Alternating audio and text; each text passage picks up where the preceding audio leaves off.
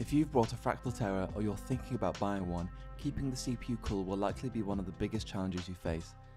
With no included case fans and space for just one 120mm fan at the bottom, which is almost completely blocked without custom PSU cables, making sure you have the right configuration before you build is very important.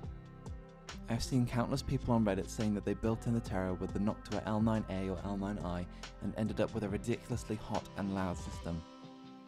So in this video, we're going to be testing out 5 different cooling configurations and seeing how they compare.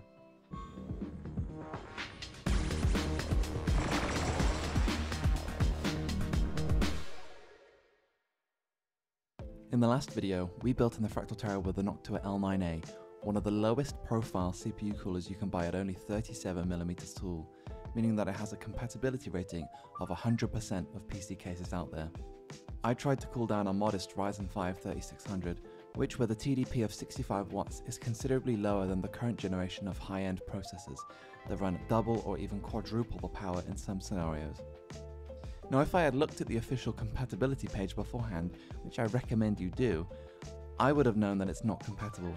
So of course, every time I booted up any kind of workload, it would sound like a hairdryer. Hopefully with the help of some more wonderful Noctua products, which you can find in the link below, we may be able to get some decent temps in this case.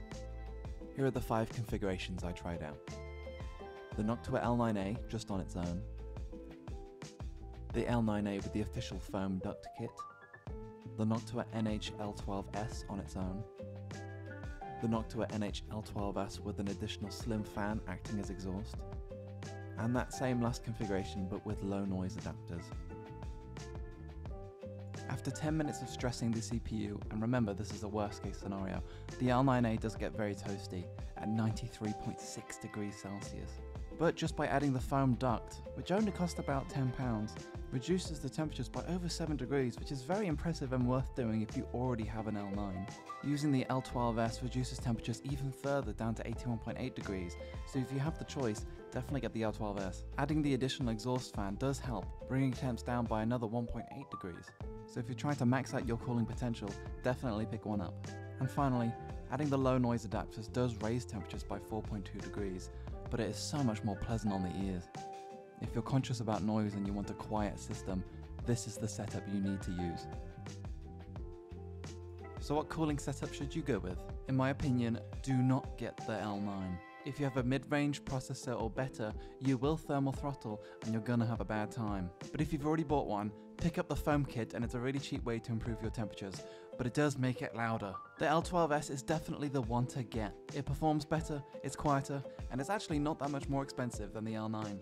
In my case, I have the adjustable spine set to position 2, which gives me 48mm of GPU clearance. So check your graphics card dimensions before you buy this. Getting an extra fan as exhaust does help, but not all that much. If you're going to do this, you need to pick up a slim fan and a fan guard. Not only will your fan not fit, but your cables will stick into the fan blades and it won't even spin. The fan guards are super cheap and you can pick them up for next to nothing. So there you go. Links in the description if you want to pick any of these things up. Consider subscribing if you haven't already, and I'll see you in the next one.